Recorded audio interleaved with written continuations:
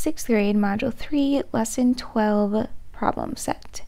Number 1, Micah and Joel each have a set of 5 rational numbers. Although their sets are not the same, their sets of numbers have absolute values that are the same. Show an example of what Micah and Joel could have for numbers. Give the sets in order and the absolute values in order.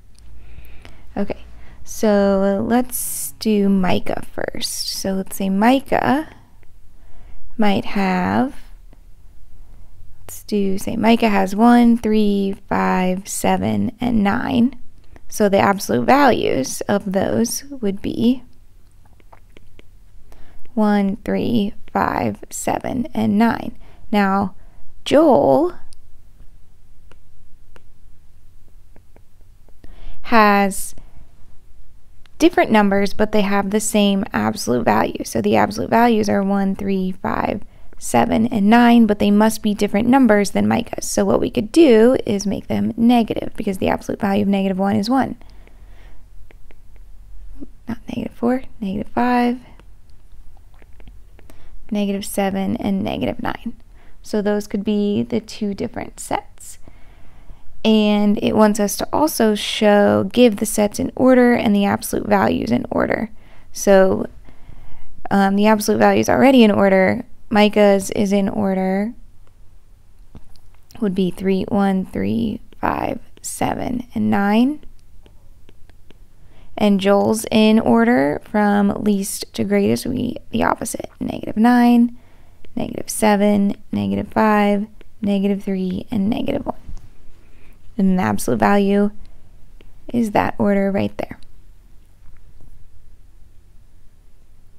Enrichment extension. Show an example where Micah and Joel both have positive and negative numbers. So we're taking it a little bit further.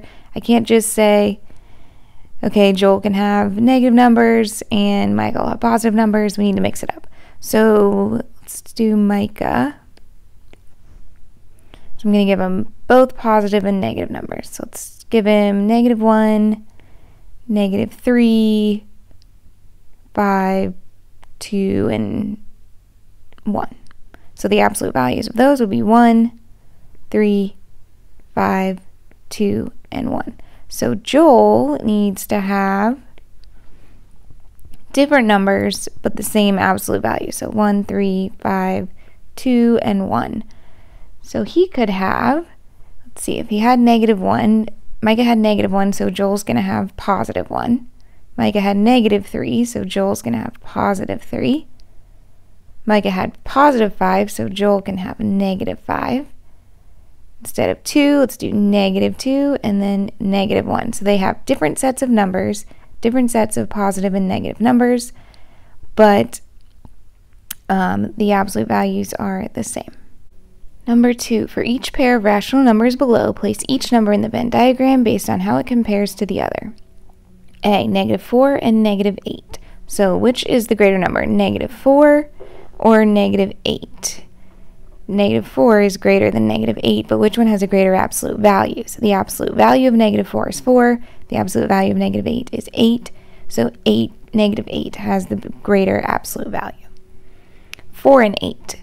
So 8 is the greater number, and then 8 also has a greater absolute value. So I'm going to put, actually I was going to do that in a different color. So I'm going to put that in the center.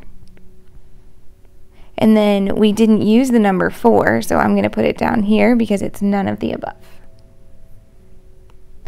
Okay, C, 7 and negative 3. Which is the greater number? 7, which has the greater absolute value. So the absolute value of 7 is 7. The absolute value of negative 3 is 3. So 7 has the greater absolute value. So it goes in there. We did not use negative 3. Let me erase these 7s because they went in the middle. D, negative 9 and negative 2. Or negative 9 and 2. So the greater number is 2, which has the greater absolute value. That will be negative 9 because the absolute value of negative 9 is 9, which would be greater than 2.